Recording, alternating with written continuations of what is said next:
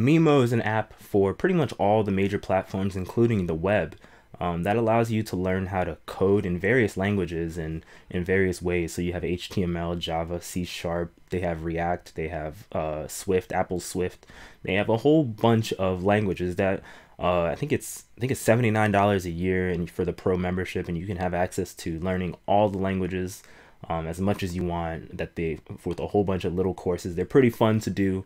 Let's take a deep dive. So this app here is called Mimo or Mimo.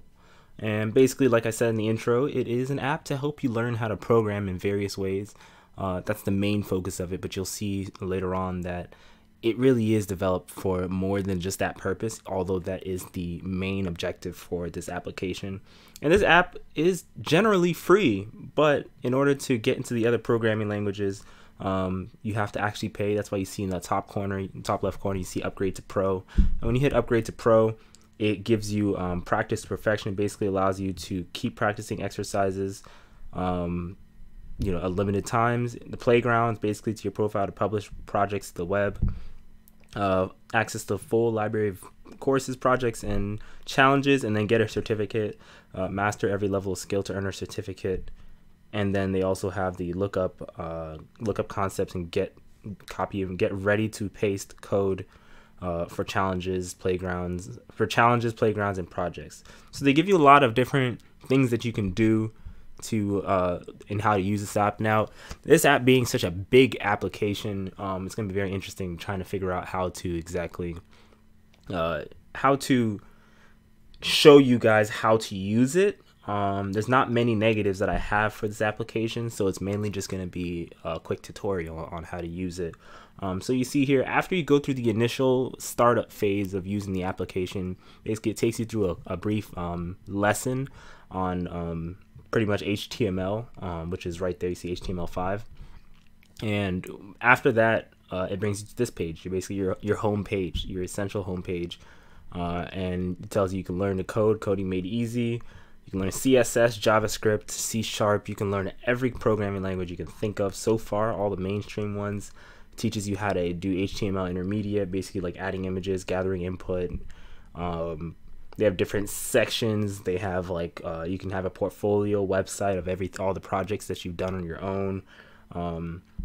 You can do challenges. You can do social media posts. You can do a whole lot, and I think what I should do is rather do this. That way people don't message me.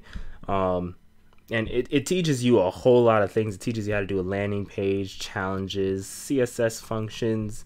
Most of this stuff you see here, JavaScript basics. Me being a returning college student, so I had graduated college about 2 years ago, and now I'm coming back to a community college to learn how to actually be a software designer or UI designer. This is one of the applications that's actually pretty useful for me because I actually do use this application. I just downloaded it yesterday or 2 days ago, and I've actually been starting to try to get into it more and more. I'm trying to train my brain to get used to, using this instead of going to class, because there's no classes to go to right now. It's just online stuff. So they have here types and comparisons, so you can use true or false statements, checking number equality, basically like what is the word I'm looking for, arrays and things like that, comparing numbers. They have a whole lot of things, and I could scroll endlessly. There's so much stuff. And if I go to browse at the bottom, the next tab, you can see continuing learning, internet and networks, command line. And if I keep going through, so you can see here at the very bottom it says browse categories. So they have categories for web development, which I'll click on. You can see they teach you various functions of the web, basically HTML, CSS, JavaScript, React, Git, command line, and using APIs, and obviously they're using a website. They have programming languages. This is the one that, if you are a person interested in computers, which that's probably the reason why you're watching this channel, this is actually the most useful part of it. I haven't gotten to pay for pro yet, and I think I'm going to pay for pro tomorrow, so maybe I'll do a follow-up video on it when I actually pay for pro, because I really do want to dig deeper into app development and learning how to really create applications, because I do all these critiques. I've been doing these critiques for apps for years, and it's something that I want to try to get deeper into, creating my own app after me teaching other people how to properly design an app. So they have different programming languages: Ruby, Java, Kotlin or Kotlin, C++, C Sharp, Swift, which is an Apple programming language, React. They have PHP. They have JavaScript, Python. Python's pretty simple. They have SQL or SQL. And then they also have R, which I'd never actually heard of until just now. Basically, it's data manipulation with R. And then they have digital literacy. So if you just want to know more about just digital stuff, they have little lessons for that. They have internet and networks. This is what I try to do because I'm taking a networking class. I'm not perfect at it. In fact, that's the hardest part for me. Algorithms, they have understanding machine learning, blockchain, using APIs, understanding video games, programming, artificial intelligence, browser tracking, self-driving cars, which sounds really interesting. Let's see. They also have cybersecurity. So if you want to get into cybersecurity, maybe you're not in classes right now or you don't have the money for it and you have enough money, maybe working at Food Lion, and you just have enough money to pay for this thing permanently for a year, then it's $70 or $80 for a year. I think the first 24 hours, if you sign up with an account, I think they cut it in half, introductory thing to like, I think it's $39.99, but I was too late for that. Becoming a hacker, cybersecurity, malware and viruses. So that's stuff that you really do need to know if you're trying to get into cybersecurity. For mobile development, like I said before, so this stuff would be more for like something like me, code for iOS apps, Swift, code for Android apps, Kotlin, Instagram stories, learn how an app, server, and database work, which that's kind of interesting. Git, command line, and using APIs. You saw that before in the other screen. Then they have data science, which breaks down to big data. Basically teaches big data helps make decisions and find insights. So again, if you're becoming an IT person and you need to know about big data, because a lot of IT is going to be dealing with big data. Obviously, you might be a database technician or anything like that. R, understanding machine learning, like I said before, Python, SQL. It's kind of repeats because some of them fit into different categories. And then earn a certificate. You can earn a certificate for different things like that. I don't know how employers might feel about if you show them a certificate from Mimo or Mimo. I don't think they'll take you very seriously. I think they want something more legitimate, but this is a start. If you really get this thing really well and you're able to start your own projects, the sky's the limit for you. You'll be able to most likely get a job if that's what you're looking to get, unless you want to do your own thing. So let's go back. Next tab, you see leaderboard. So me, I'm 17 in the leaderboard, and then it says promotion zone. I'm not even sure what that is, but 17 on the leaderboard. Mine is the Bub Tub. And then if you go up, you can see who's number one, Brian. He's got 12,000. He's been probably doing this all day, which is insane. What's this? Nope, can't press that. So you got the leaderboard. And then you can go to glossary. Glossary basically is just going to tell you the definitions. That's what the glossary is. You click it. Obviously, I can't click on headings. I think glossary in this list is all locked under the pro paywall. So if you don't pay, you're not going to be able to use this. Like I said, you see it right there. And then you got profile there. You see BubTub, and then your own personal page, what level you are, and then you can add a bio if you want. Then they got the settings here. You can see the settings here. I chose to make it remind me to do a lesson at 4:30 p.m. I chose it to make me, I believe, do my lesson for like 20 minutes before each day, which is good.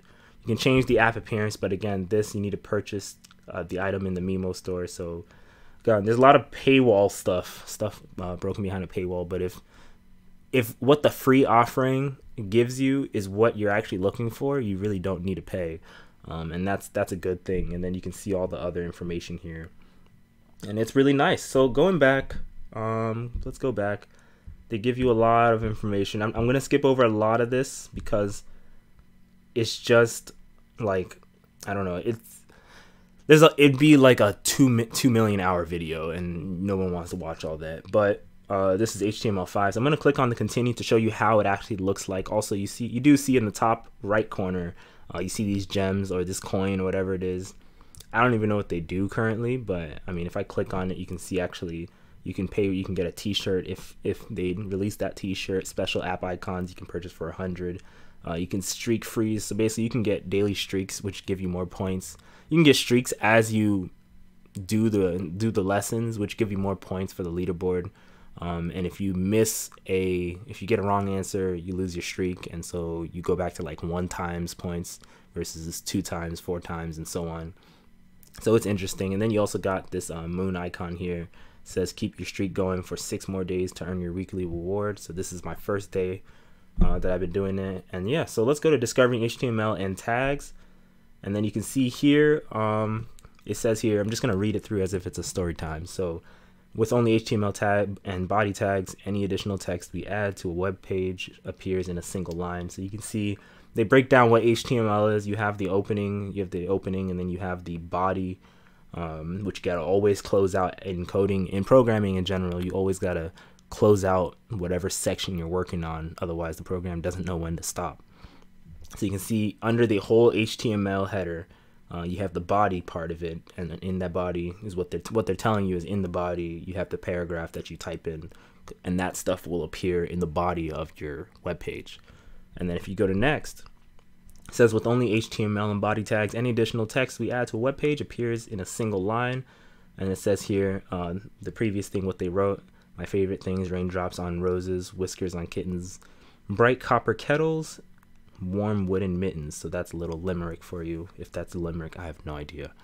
So you can see that, and you can see the code. That's the code that you did, and when you do it correctly, it should show up like this. Even on a real website, it will show up like this. So if you create a notepad document on your computer and you do this and you save it correctly, .html, it should show on your whatever browser you're using as exactly this.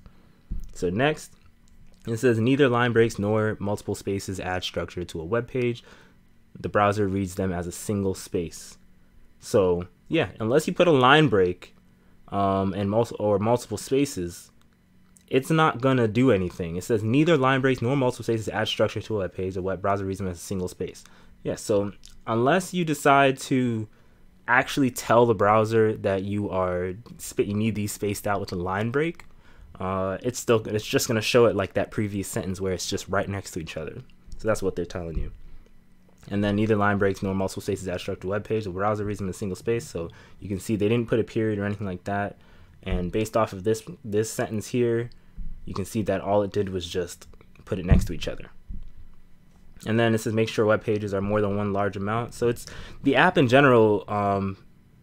The app in general is really straightforward. It really breaks down the lesson, makes it fun and easy to do. I'm gonna skip forward a little bit. So you can see here, headers will tell visitors about a web page. We define headings with the heading tag or H1. So it's telling you, highlighting what you're doing. So you need to define the header, and what do you want to do with the header? You need H1. So I'm going to tap at the bottom, H1, okay, and then basically the header. Imagine the title of my YouTube video is my header.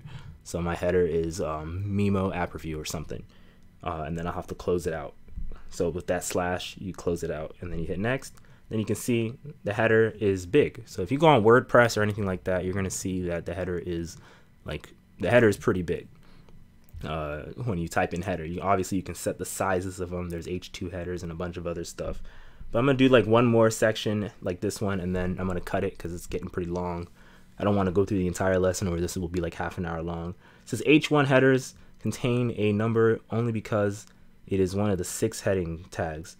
Wow, that was terrible. H1 contains a number because it is only one of 6 heading tags. These heading tags go from H1 to H6. That's what I was saying before. Add the heading tags in the ascending order to see what happens.